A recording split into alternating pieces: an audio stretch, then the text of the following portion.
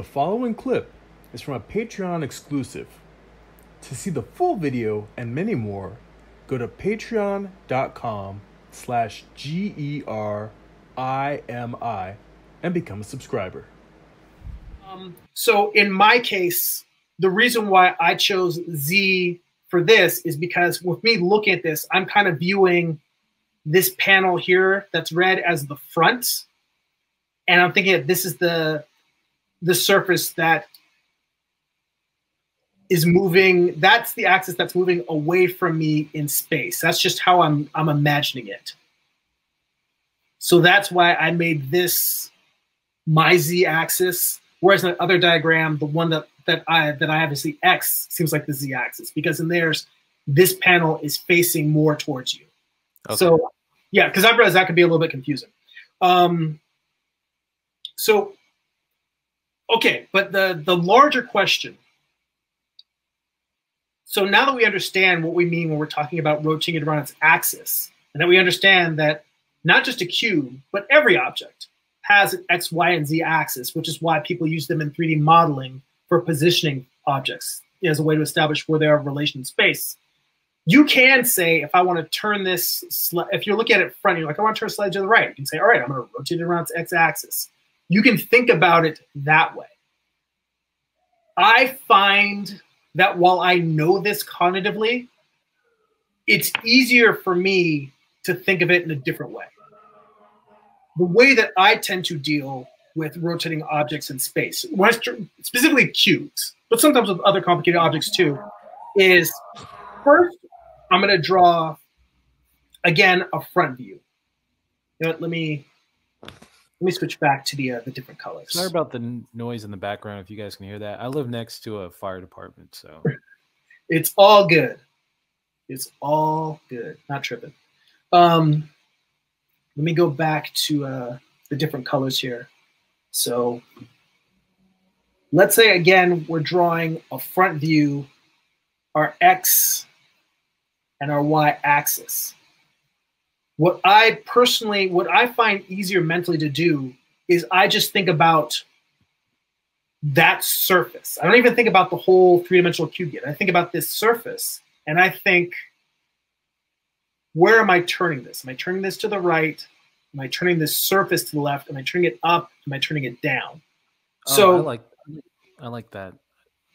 Because it's slightly less complicated, because if you know which way you're turning this, once you have this surface in space, you realize that all of the axes, all of the y-axes are parallel, all your x-axes are parallel, all of your z-axes are parallel. And to be honest, you can, well, I'll draw that next step. So let's say you decide you're just going to turn it a little bit to the right and just a tiny bit up. So you draw your y-axis here.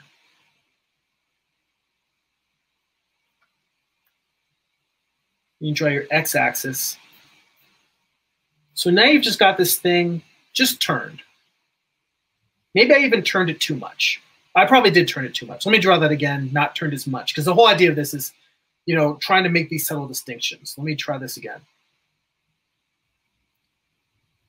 So just a little, just a tiny bit of perspective. Now, once you have this, let me bring it closer so you can see, compared to the one above it, it's just a little bit of a slant. It's slanted just slightly. Okay. You know that if you put that other one that's behind it now, it's just going to be a little bit slanted like that. And the same with your other x-axis that's not hidden, is it's just going to be down a little bit. But they're pretty much parallel. And then it just becomes a game of connect the dots. And again, if you want to draw through, you can very lightly, which this helps with you thinking about it in terms of keeping it solid. Yep. You know, the drawing through, you don't necessarily need to do this if you're, you know, drawing in terms of finishing. But when you're blocking forms in and constructing them, it is very useful, you know, always to just draw through Then you can very lightly, again, at this point, it just becomes connecting the dots. So that's how I try to handle the whole idea of, instead of thinking about the axis of the entire cube, you're trying to juggle the whole thing at once. And if you just get one surface facing the way you want, you're pretty happy. And the other thing is, if this surface, let's say that you do something extreme.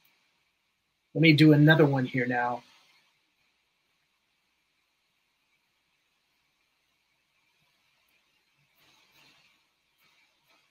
So this one right here, that's pretty extreme, right?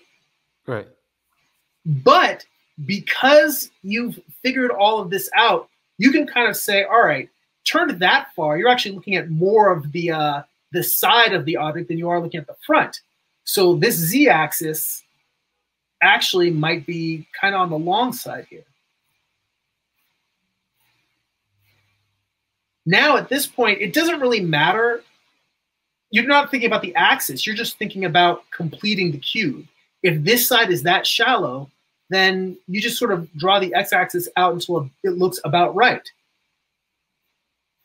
And that's really what it comes down to. Then it's not even about getting the cube perfect. It's about making the other panels fit the first panel that you drew.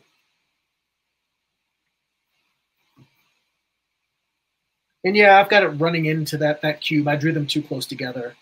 But, you know, that happens. It's okay. Thanks for watching. If you'd like to see the full video, head on over to patreon.com/Jeremy and become a subscriber.